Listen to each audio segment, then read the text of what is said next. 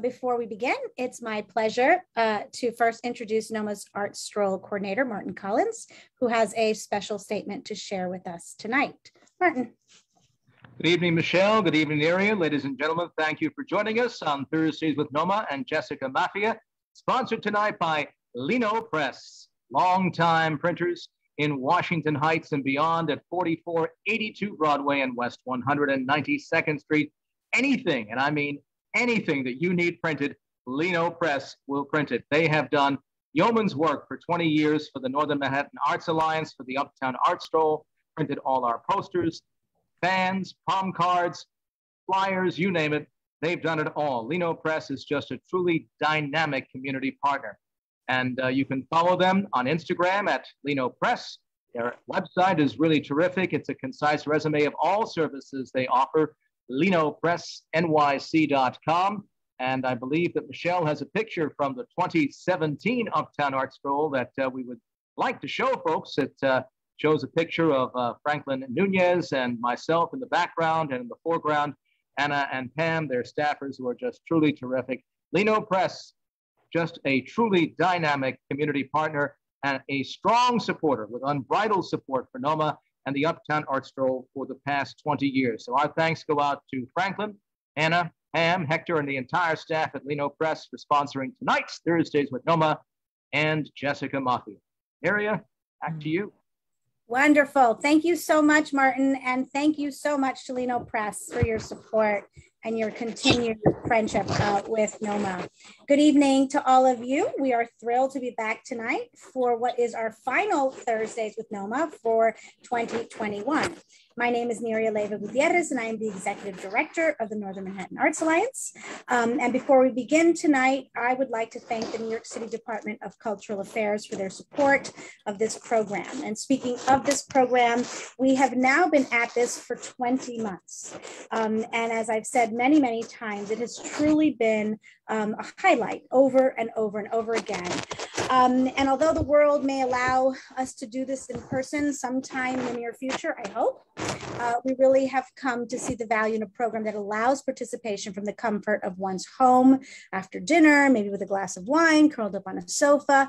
And so we are excited to continue to bring this kind of programming to you. And we look forward to the possibility of a hybrid type in the new year, so all of us can participate either in person or in a virtual setting. These evenings joyfully bring us together, allowing us to get to know one another in a dynamic and yes, fairly intimate, albeit virtual setting.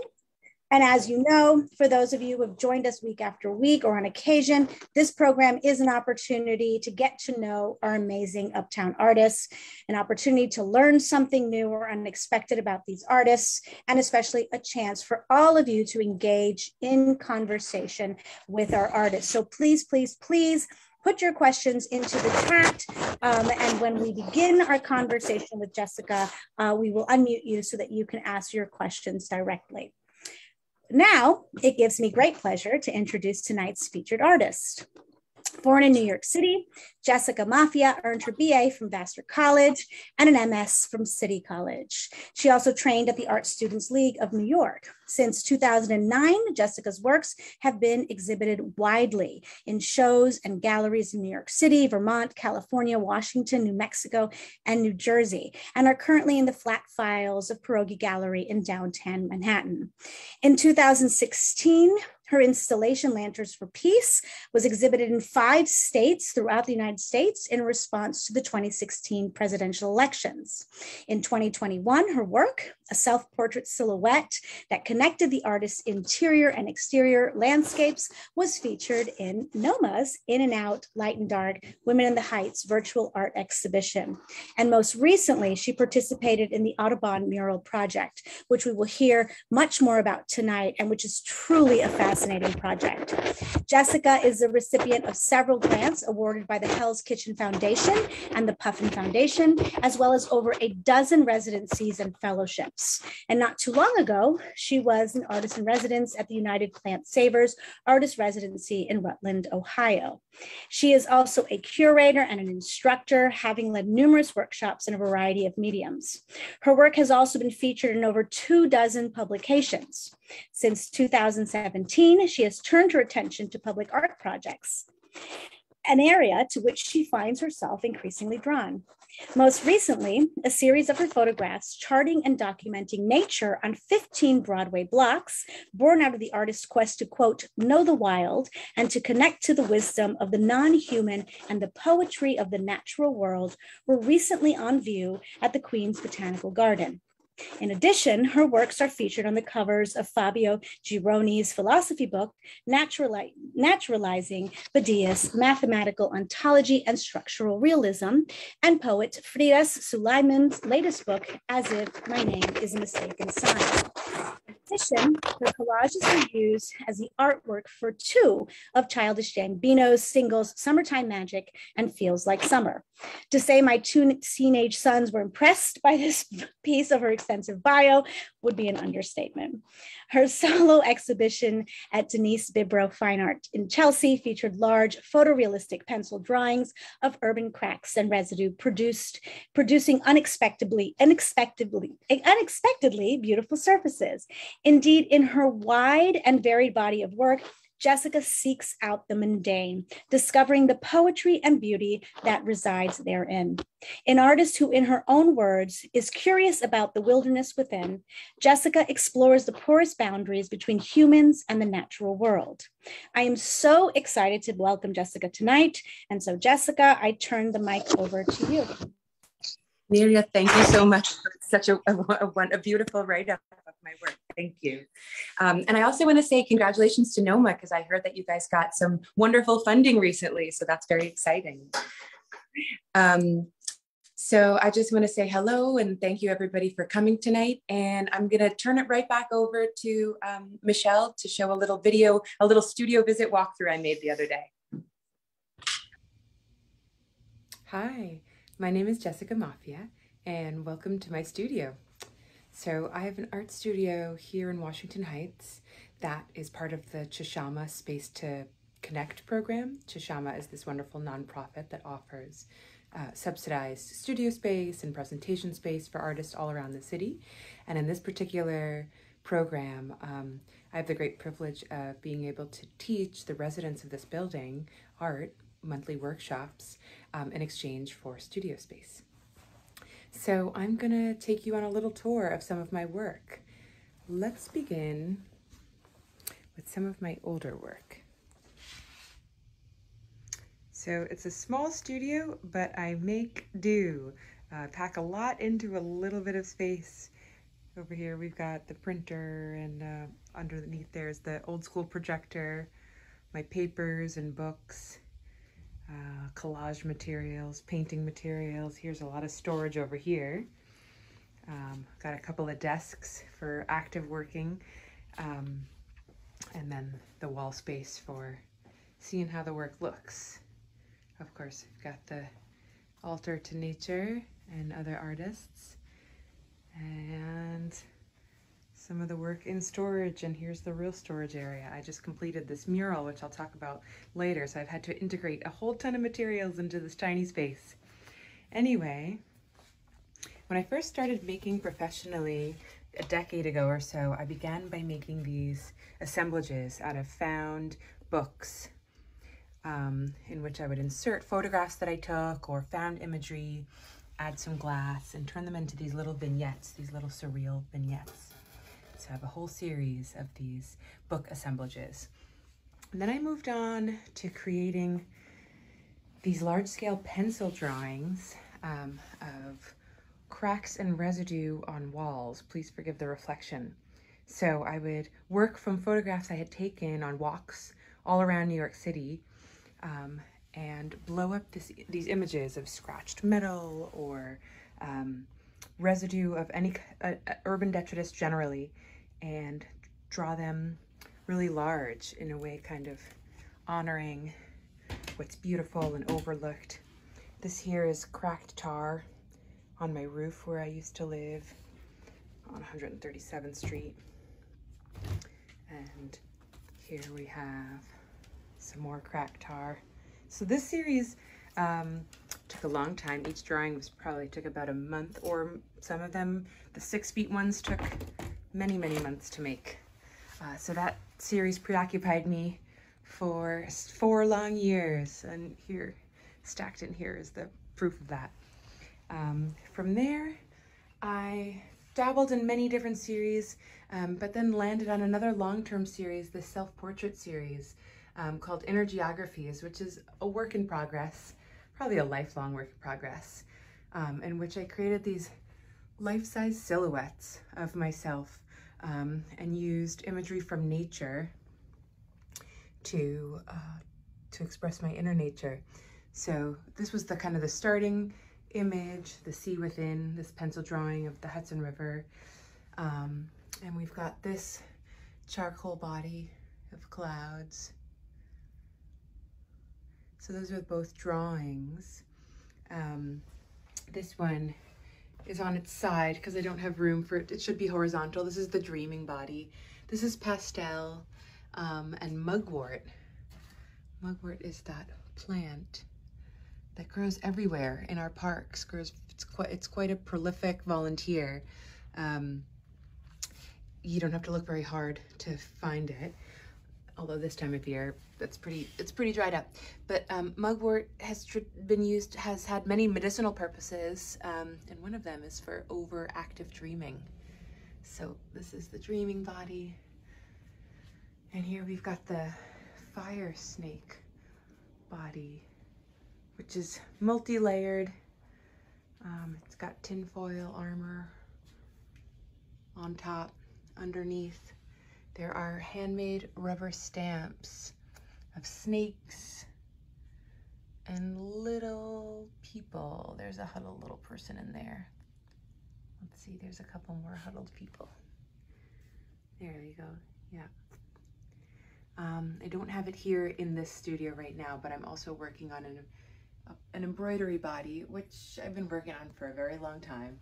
Took a long hiatus since COVID, but I hope to return to it soon. It's a full body of embroidered flowers.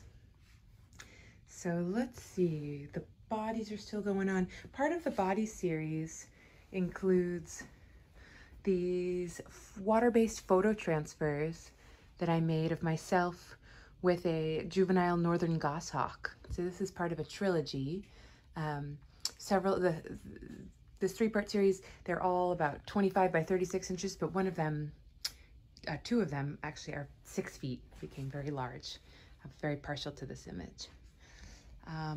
Let's see, from there, I began to work on a series called Walking Broadway. So last November of 2020, I decided to do a project called Walking Broadway, in which I walked the length of Broadway, from the top of Manhattan to the very bottom and all through the Bronx. And I photographed an element of nature on every block, which means this series is comprised of over, close to 300 images. So I photographed an element of nature, and then I cut out a circle. So that's what this is. It's a cut circle collaged onto a piece of paper. And then I labeled it with identifying features. So this is golden rain tree on 177th Street, the hackberry bark on 176th. And this became a kind of walking poem in honor of the nature that is, and kind of mourning what is lost. The city used to be wildly biodiverse, verdant paradise. So from this series, I generated a lot of photo scraps, because when I cut out the circles from the rectangle photograph, there was a lot of scrap, really high quality scrap. This is really nice photo paper. And so in order not to waste it, I started a new series, which I'm calling All the Birds I've Ever Met in New York City, 1983 to the present. We've got a seagull, we've got a starling, we've got a grackle and a house sparrow, a red-tailed hawk and a blue jay, a catbird and a mallard, a mockingbird, a brown thrasher. That was exciting to me. I became a real bird nerd during quarantine. A northern flicker, a robin. So, you know, if you look closely, you can see they're made up of all of these different recycled photo parts. You can see some tree barks in there and some soil. You'll see a lot of sidewalk. So that project led me to collaborate with Avi Gittler of Gittler and Gallery and the Audubon Mural Project. So I proposed making a mural, my very first public installation. First I showed Avi a kind of larger scale example of what I was making. This is a white-crowned sparrow, and I have hopes of installing this nearby, making a little intervention. But this is paper, so it would be quite a feat to weatherize paper. But for my big mural, which I just completed a couple weeks ago, I foraged all of this glass from Highbridge Park. This here is one of my little sample pieces that I learned from. So I foraged a ton of glass, green glass and clear glass from Highbridge Park. I cleaned it in a very multi-stepped process that involved pressure washing and boiling and soaking in vinegar. And then I adhesed it onto some cement board, and this is, here I'm testing out all these different grout colors, light grays and yellows and dark greens. I ultimately settled on the light gray. And so the theme for my mural, and this is a small sample upside down, is I chose the American robin, which is one of the 389 species of North American birds that are threatened by climate change. And I wrote out the song of the bird in the form of a spectrogram. So it's like robin language. And I made these sound clouds. You'll see more pictures of it shortly. Yeah, so that's what I've been preoccupied with for the last long stretch. Somewhere in the middle of the summer, I did a little residency at this place called the United Plant Savers, which is an amazing botanical sanctuary in rural Ohio. And I made my first spore prints. These are mushroom spore prints. So I went foraging for mushrooms, and I collected a couple mushroom caps and laid them down onto paper, and they kind of just dropped their spores. So these are wildly inspiring, and it remains to be seen what I'll do with them. Look at this. This is a bolete mushroom. All those other mushrooms have gills. These have these little dots. Isn't that beautiful? So next step will be experimenting with mushrooms. Thank you so much for visiting my studio. It was great to have you.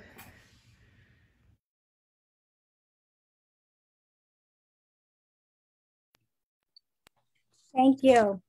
Jessica, it's so great. You know, as I'm watching you and everything, it's, I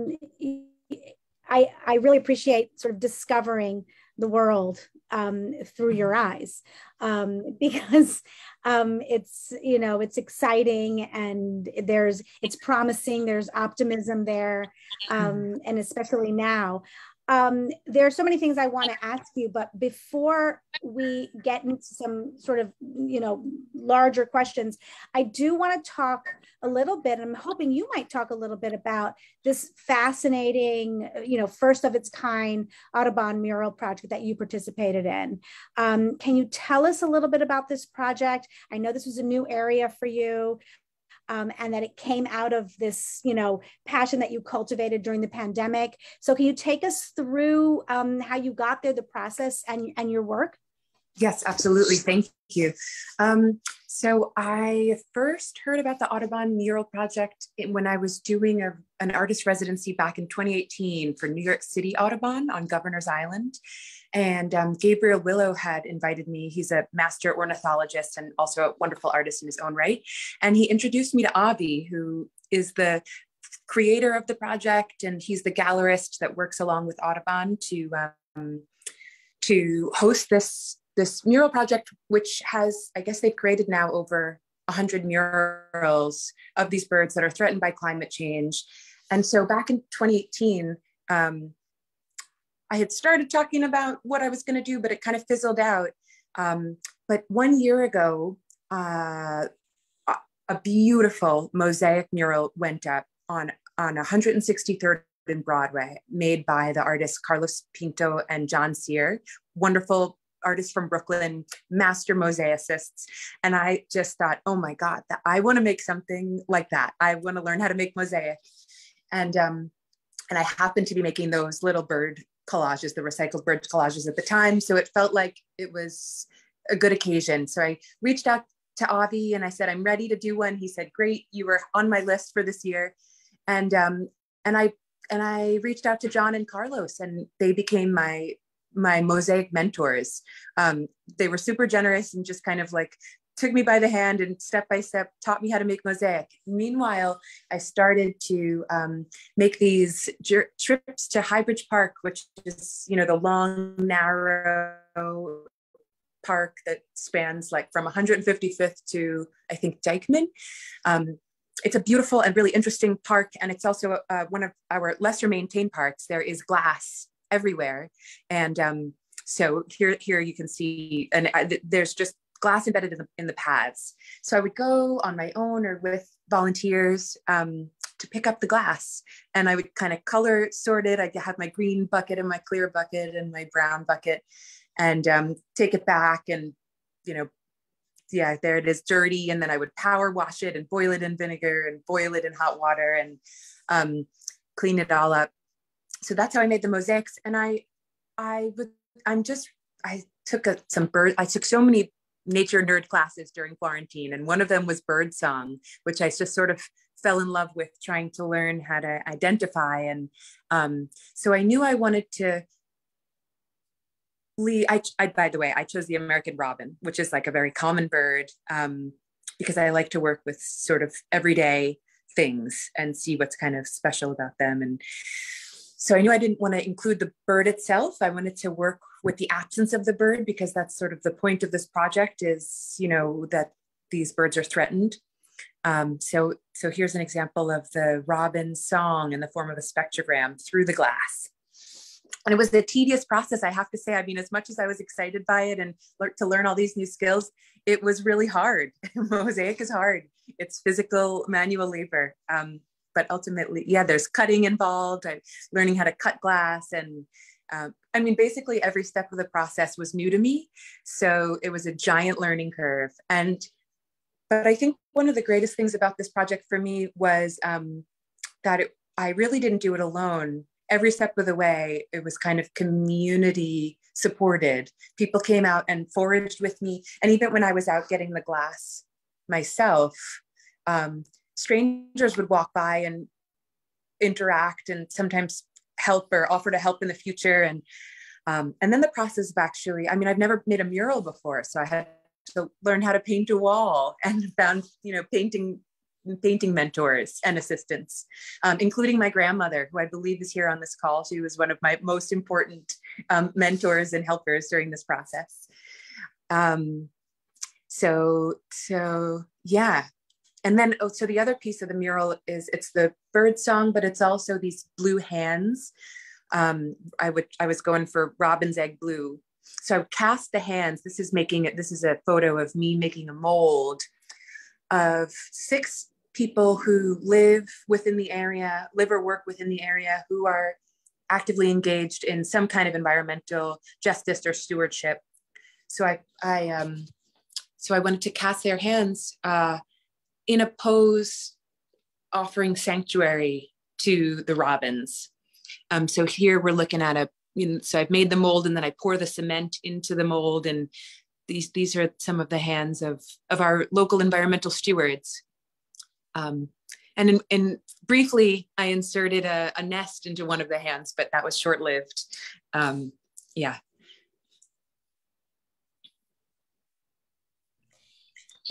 It's such a fascinating project. And Jessica, yours was the only, I mean, you know, so, I mean, this is part of a larger project. And of course, you know, yours is one of, you know, the only abstract designs for this project. And of course, the idea here is sort of the absence, right, of the bird, which I think is the point that you're making here. explain, I mean, I think one of the things I'm really fascinated by, and as I sort of, you know, read about your work and is, you know, you talk about these sort of new skills that you sort of, you know, accumulated in this process. And that sort of seems to be like, you know, the leitmotif of your life. I mean, you're constantly accumulating skills, and just different, you know, working in different mediums, and you don't shy away from any of that. Tell us a little bit about that, and tell us a little bit about this notion of, I mean, you know, never having done a mural and taking on a mural is, you know, I mean, you make it sound sort of effortless in a way, but it's certainly not. I mean, this is definitely not enormous enterprise. So tell us a little bit about that process, and tell us a little bit about how that has you know, what kind of impact that has had on your body of work, sort of moving forward, and sort of as you think about the trajectory of sort of your next projects and the things that you'd like to do. Sure. Well, sometimes I wish I was like an Agnes Martin or somebody who kind of finds their thing and just does it. But I don't know, I'm just kind of guided by by whatever excites me next, and I go with it. And most of the time it's something completely new. And with this project, yeah, it was definitely anything but effortless. It was like it was a lot of heavy lifting, but it was a passion project. You know, I had to do it. I had felt the calling, and it occupied my every waking moment for, you know, 6 months or more. But happily, I mean, with plenty of fretting in between, as everyone who knows me knows. And as soon as it was done, I was certain I was going to retreat into my studio and make small, quiet, isolated things for a long time, because that's generally how I work. But I don't know. I think I might have been bit by the kind of public art bug. It's exciting to think that way, and it feels very new. It's true, I had kind of dabbled a little bit in public art. I had done some of those bodies into window installations with Chashama in 2017, and along with another wonderful local artist, Rachel Sidlowski, exhibited in Fordham Plaza in 2020 in the winter. But this feels like kind of new terrain this year. And I was working earlier in the year on a proposal, which hasn't yet come to fruition, but another public art proposal that's sort of in a similar vein, where I'm thinking about how to transform waste into a more permanent installation that is also about honoring and revering nature. That's a collaboration that I did with a landscape architect firm called Future Green, particularly with an artist architect named David Sider. And I'm also continue to be interested in sort of community-minded work. So we came up with this proposal in which there's these community walks, where this was originally slated for a site in Philadelphia, but could be for anywhere, where we would go on these community walks and pick up plastic. And we discovered there are these wonderful designers and engineers who came up with processes and machines that will melt and reconstitute plastic and make them into these like beautiful and precious objects. So we wanted to, and they offer, you know, the instructions on how to build your own machines to do that for free. So we hope down the line to be able to take this plastic and embed it into these kind of tall concrete pillars that we're envisioning as these kind of totems, nature protectors. So I guess I'm both wanting to turn in and do some quiet drawings, but also I keep thinking about kind of bigger scale things. And, you know, I just today I saw a posting for, my grandmother shared with me a post. She's also a wonderful artist, a posting for, you know, a public art call for a New Jersey coastal climate resistance piece. So who knows? Yeah.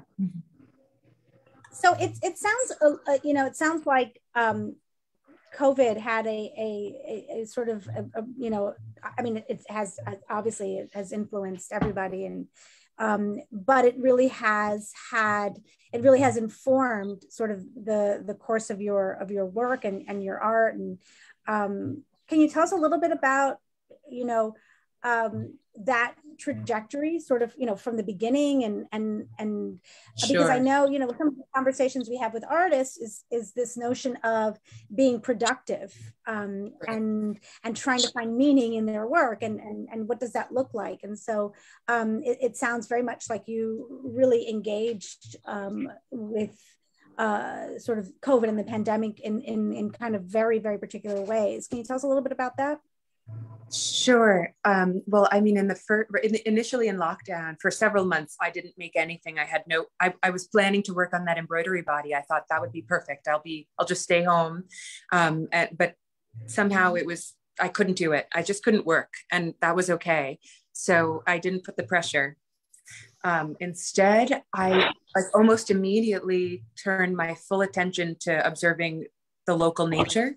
And I'm lucky enough to live right at the entrance to Fort Tryon Park. So I spent a lot of time in Fort Tryon, but even more time in Inwood Hill Park, which is kind of the most magical place on this island, in my opinion. And I learned how to use iNaturalist, and which taught me, which kind of opened the whole world of identifying weeds and flowers and plants. And, you know, as we know, it was spring, start blooming in that first COVID season. So yeah, I just, like, my entire attention went to nature. And when I was finally ready to create again, the first thing I made were these giant portraits, collage portraits of weeds, of my local weeds that I had met. And then it kind of took off from there. So I'd been interested in nature and learning to identify trees prior. It was kind of like a slow build, but COVID made it like a ravenous hunger to learn everything. I have not tackled mushrooms yet. That's definitely probably next. Yeah, I'm actually, I want to hear a little bit more about these mushrooms. So what are you thinking with those? So where are you with these mushrooms? Oh God. I'm still very much, I still don't know. It's very much in like an abstract, excited idea, you know, I was introduced to these ideas of spore prints, which are usually used so that mycologists can identify. They're kind of used scientifically, to identify mushrooms, but they're just so beautiful. Like, you just take this mushroom cap, you put it on a piece of paper, and you wait for several hours or a day, and they just drop their spores in such beautiful and interesting formations. Mm-hmm. And I'm also just awed by how little we know and understand about fungi. You know, I guess I've heard that we have identified like 1 or 2% of all the species that we imagine that there are. And there continues to be releasing information about like the potential for fungi to heal us. There's all of these studies about psilocybin and how it can help people with addiction or facing, end of life anxiety, and but also microremediation and the possibilities of cleaning toxicity out of the soil. There's just like, I don't know, it feels like there's so much to learn. And I don't know. They're relentless. I mean, they just show up. And they show up, it's sort of in all of their kind of fantastical kind of beauty. And I think people are, at once sort of intrigued by them and kind of scared of them. And it's sort of this kind of mystery that shrouds these mushrooms that just kind of show up, Absolutely. But then there's that other piece where, researchers like Suzanne Simard are, finally like being heralded for her research in mycorrhizal networks and how mushrooms are like the key component of communication in forests, and like illuminating how intelligent forests are. So all of these things I don't know what I'm going to do with it or what I'm going to make with it, but I'm just excited to be thinking about it and looking at them. And I noticed that in the video that I sent, I don't know if the quality was quite so good. I'm going to attempt to show you guys a that bolete mushroom. Mm. It's just so beautiful. It's crazy. Wait, I think we've lost. Oh. Anyway, I referenced a walk with the New York Mycological Society. Oh, am I back? Yeah, you're back Can now. you guys hear me? Yeah, I can hear you. Okay. Yeah. Okay, good. Yeah. I was just saying, everybody should take a walk with the New York Mycological Society because it's just a big group of super enthusiastic nerds who have a lot to share. You talk so much about nature and the natural world and your investigations, sort of your visual investigations, your scientific investigations into the natural world. Talk to us a little bit about, you're born and bred in New York City. Yeah. So how, tell me a little bit about how New York has informed your work, and this sort of this quest to look at the natural world. What does that relationship look like? Basically, like, I was completely nature blind for like 35 years or something like that, and then all of a sudden, well, I take that back. I was given an orchid when I was like 23, and when it rebloomed a year later by itself without my doing anything, that was kind of that planted the seed of excitement. Like, that was miraculous. But I was never aware of, I lived always near Central Park and Riverside Park, but somewhere around like 5 or 6 years ago, I took a class, an hour class at the Brooklyn Brainery about the New York City street trees. And it kind of awakened just like, oh, there's all of these other neighbors that I have not even noticed. And so it was kind of a slow evolution of wanting to learn the trees and identify all the trees. And I've come to befriend some naturalists like Leslie Day, who lives in our uptown neighborhood too, who has written all these wonderful field guides and to the trees and all the birds. So it's all kind of new for me, but it came on really suddenly. That's so interesting. And I guess probably the pandemic probably, accelerated that a little bit. Sure, because there was the time to observe. Yeah. The time in the quiet. Yeah, no, that's also the solace that nature offers. Yeah. Yeah. So, it's so interesting. I think, that sort of combination of, being a sort of a city person. And I think also, as I sort of said, there's something, I think there's something really remarkable about living in a city where nature, continues to insinuate itself, whether you're noticing it or not. It just continues. It does its job, no matter what. Right. And so it does sometimes just take that kind of moment where something clicks within you, and then all of a sudden you start to see it. Right. This whole other layer that exists in the city. Yeah. Right. Yeah. So tell me a little bit more about, I know this project that you had sort of, for Philly that you sort of mentioned before. Mm-hmm. How would you, think about that project for New York? If you were thinking about that in New York City, what would that look like? We've thought about like what might be an appropriate site for it, whether it's a botanical garden or, because there's trash everywhere. So we could, if all we really need is some space to install these totems and the ability to walk around and pick up plastic.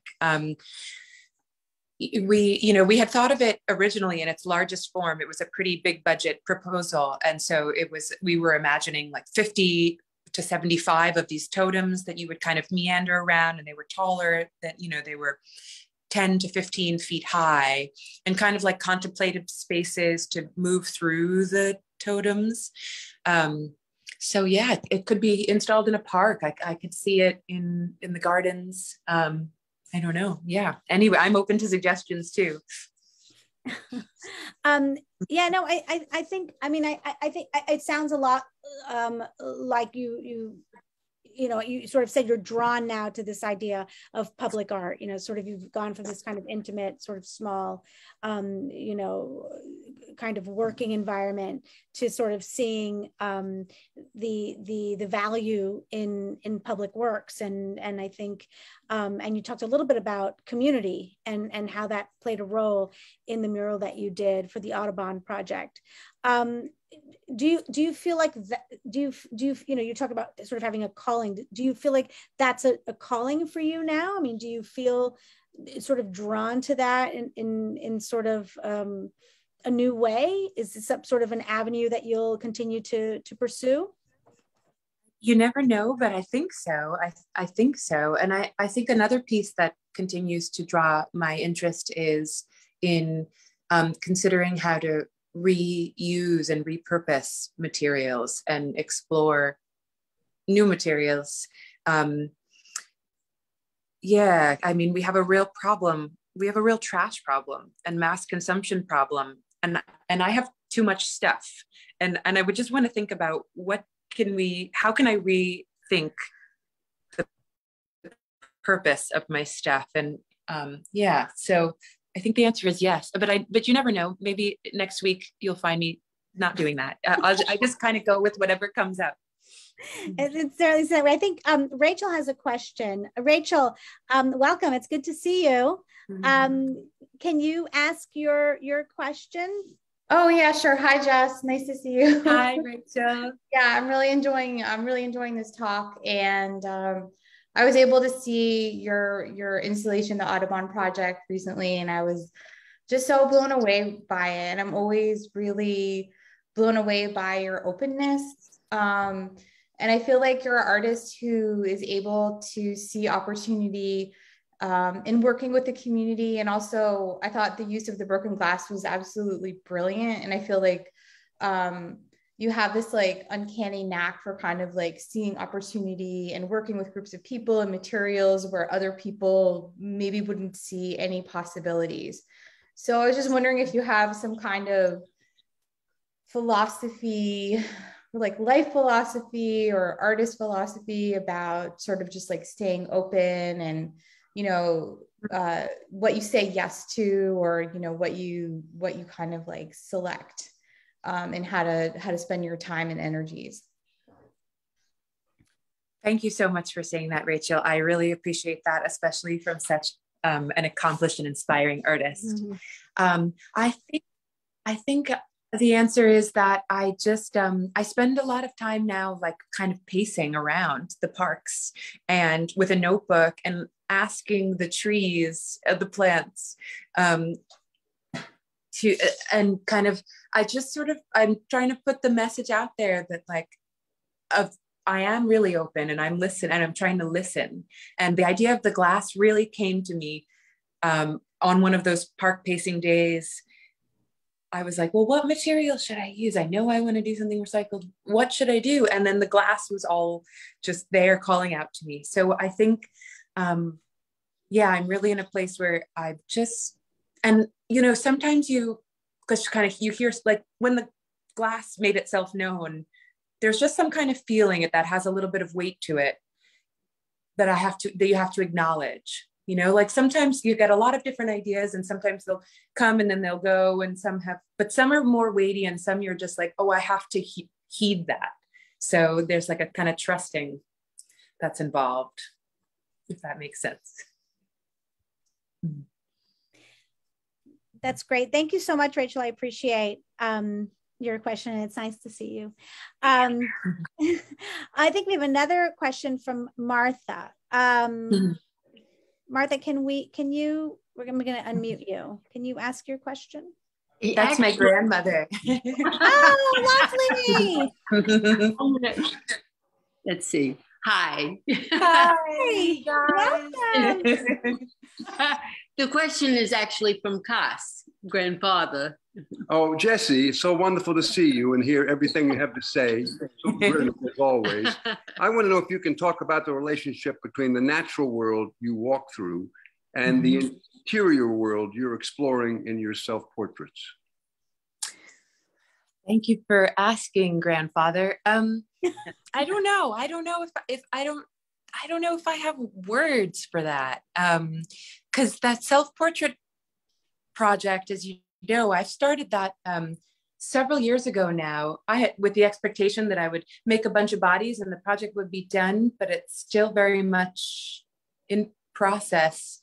And I guess I don't know how to answer that except to say that it's a lot of unexplored terrain still to adventure through and get to know in the interior as in the exterior. And yeah, I don't really know. I'm just still walking both of those paths. Thank you. Yeah. Have you put that project aside? I mean, is it something that's just something you know you'll come back to? Is it something you're kind of, you know, deliberately taking a break from, or are you? It's not so deliberate. Just other things have come and captured my attention. And I do very much intend to, at the very least, finish that embroidery body. I must. I learned embroidery. I taught myself embroidery. I embroidered that for, you know, almost 2 years, and then I haven't finished. So I must finish that. And there's other ones in the works in my mind, but they feel a little bit pushed to the background. So, but I promised myself I'll keep going. You've also done workshops where you've taught embroidery. Yes, I've been lucky enough to get to teach at the botanical gardens and some on my own, and also for Fort Tryon. I actually love teaching embroidery. It's a very meditative process, and it's very nice to do in a group. How did you learn? What was your? I in 2019, in the month of February, I said, I'm not going to pick up my phone and I'm not going to see anyone, and I'm going to lock myself in my studio, like a self-imposed residency, and I'm going to learn embroidery. And I did it on a website called needleandthread.com, and just kind of watched every 2-minute video on all these stitches and kept practicing. That's extraordinary. So this is a 2019 self-taught sort of YouTube. I mean, you just picked this up because you wanted to spend time, away from your phone. This is how you learned how to do no, it. I mean, and then well, you became an instructor and produced. I mean, that's pretty extraordinary. Well, thank you. I mean, I guess I'm sure I've done embroidery at some point when I was younger and like tried it here and there, but it's sort of like, I get an idea for the art says you need to do an embroidery body. So then I have to learn embroidery, and that involves, I must obey. I love this because you keep talking about listening. I mean, you really are you're listening to every kind of impulse and sort whim, of force, and the universe speaking to you. I mean, that's extraordinary to be able to do that, and that this is something that, fairly recent. I mean, I think embroidery is something that we think that is sort of passed down, from generation to generation, and that maybe you were sort of taught this as a young child, but that's pretty extraordinary that this is something that you've sort of picked up in the last several years to kind of feed your art in this way that you're listening to. That's really wonderful. Thank you. I'm so you also taught other workshops as well. Can you tell us a little bit about those? Yeah, I taught a brief workshop also at the Botanical Gardens on how to make pokeweed berry ink, which was another one of the things where one of the bodies called for pokeweed berry, which is a native plant that is beautiful. It creates this fuchsia. Initially, it creates this like very magenta, hot pink, but that changes over time. And I guess it's been used as ink for a long time, but it wasn't the most. It tends to fade. But anyway, yes, I taught a pokeberry painting workshop. And what else have I taught? I teach drawing. Yeah, I teach, I've been teaching drawing classes for a long time. I guess I sort of feel like whatever I'm excited about, I want to share. So I'll always pitch a class to whatever I'm excited about in the moment. That's wonderful. I think that's that sort of community component that Rachel was talking about as well. That's fantastic. I just realized it's sort of 8:21 now. I would like to move to something that we do every Thursday night with NoMAA, and that is move to our rapid fire questions. So the way this works, and I think you're game for it, right? Is that I sort of just pose, kind of, just sort of pose some questions. We never know where they'll go. They can be sort of light, they can be heavy, however you want to respond. But they're, sort of no pressure, but I'll just ask a few questions. Okay, good. Give us a little more insight. And I'm really excited to hear your responses, because I have a feeling that I'm not sure at all what to expect, and that's really exciting. So okay. I'm going to ask you the first question. What is on your nightstand? Let's see, an eye patch, a white noise machine, and a book that's really boring called Song of Trees. So are you just trying to get through it, or what? I have allowed today. I said I'm done. I'm going to move on to an interesting book. It's such a big decision, right? To move on from a book. I mean, it's like there's a lot. I really gave it my best shot. Yeah, and I really don't like to give up, but I just kept reading the same 10 pages over, and I just don't want to do that anymore. Sometimes you just have to make that decision. There's something very freeing about that, right? To sort of say, I'm done with this book. Yeah, give me a novel. Just something else. That's right. Okay.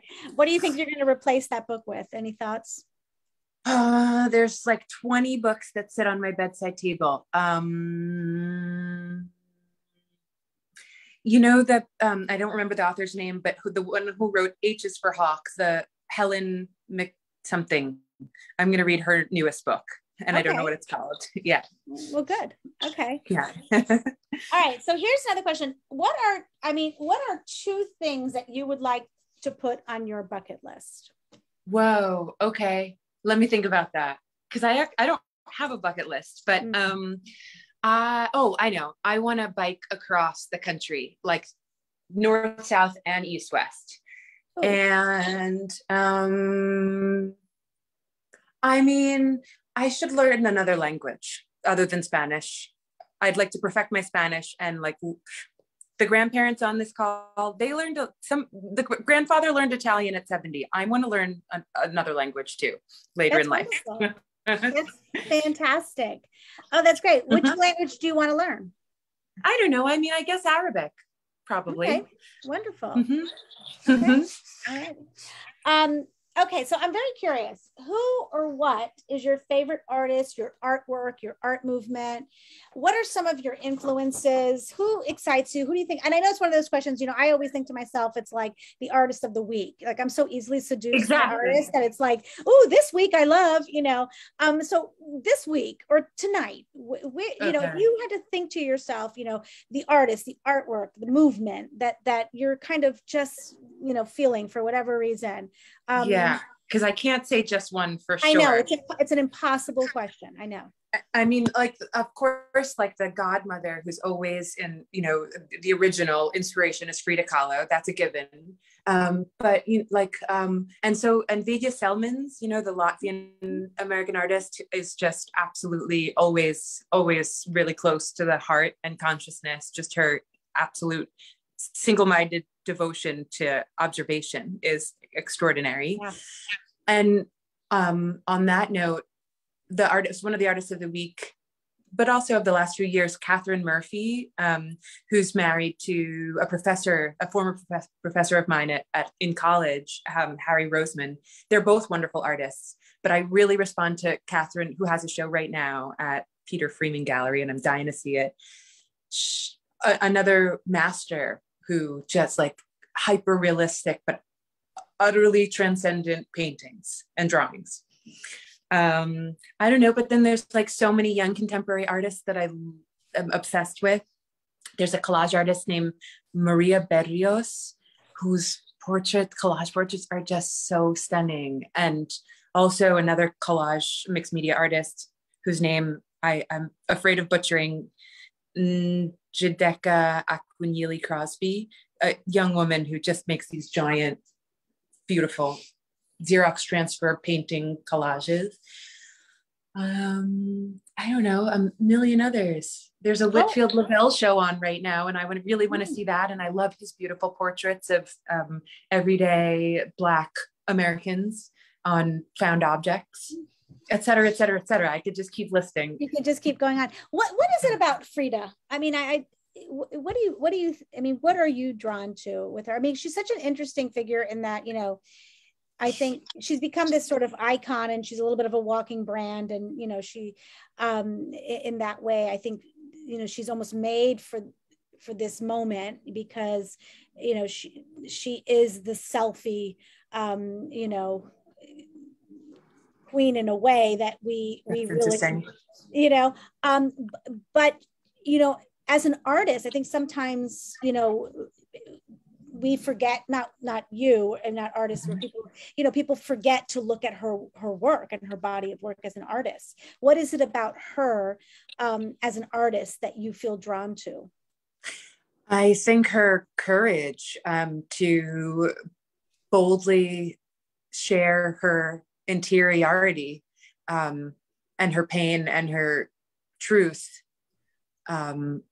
And I think she's almost the opposite of us, you know, of selfie culture. Selfie culture is so instant and superficial. And she was a slow observer of her tumultuous insides. And she rendered them so beautifully on the outside. And yeah, I just think of her as like a fierce, badass, godmother for all women artists. I mean, I think she, you know, she challenged every convention that had existed about what the female body should look like, or what it was made for, or how we talk about it, how we look at it. And exactly, so you know, she's in that way, she's really extraordinary. So yeah, no, that's yeah, it's sort of a really fascinating figure. I mean, she was, you know, doing things that I think no one was doing, and certainly was not acceptable or prized in any aesthetic way. So I think that's fascinating. Okay. Yeah. So I mean, like, despite how overused her image is, I mean, her work continues to be, I think, like, crucial inspiration. Yeah. Correct. And I think that's important, because I do think, you know, sometimes it gets, you know, her fame sort of obscures her, you know, her value and her contributions as an artist. And I think it's, you know, it's worth kind of repeating that, I think, because it is really so significant. And it's funny, you know, not necessarily at the time, because I don't think she obviously did not have the fame that she has now when she was painting.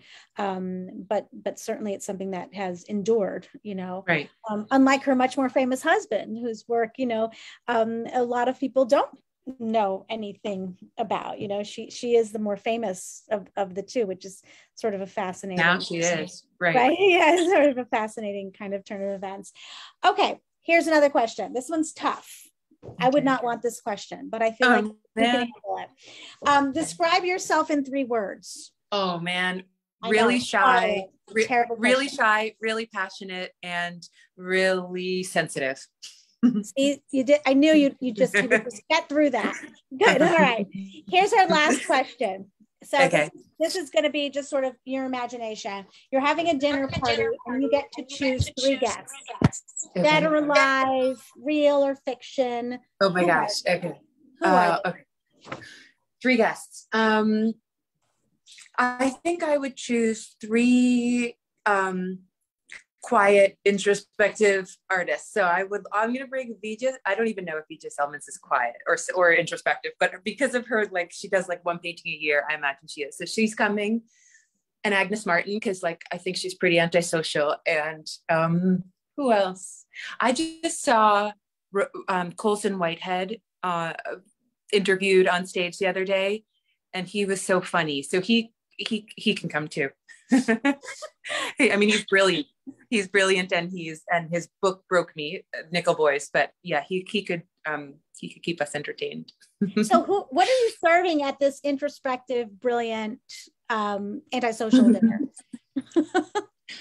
I guess homemade pizza. Oh, okay. That's all I eat. Oh, good. What do you put on your pizza? Oh, let's put some olives, mushrooms, and peppers. Mushrooms Yeah, seem definitely. Exactly. That's a nice way to bring it right back, right? That's great. This was so great. I feel like I could just go on and on asking you all kinds of questions for the rest of the night about all kinds of things.